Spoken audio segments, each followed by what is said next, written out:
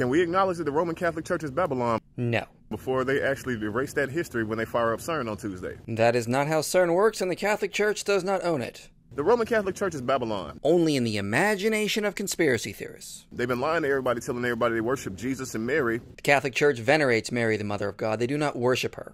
When they really worship Nimrod and Semiramis. This is false and was made up by Alexander Hislop. No ancient texts ever say that Nimrod was married to Semiramis. The only thing that Nimrod ever did that was worth doing was he created the New World Order. Utterly false. He created the Tower of Babel, which is a ziggurat. The Tower of Babel was a ziggurat, but Genesis 11 does not mention Nimrod having any connection to it. Those same people who are the Roman Catholic Church saying they worship Yahshua are the people who killed him. The Roman Catholic Church could not have killed Jesus because it didn't exist yet.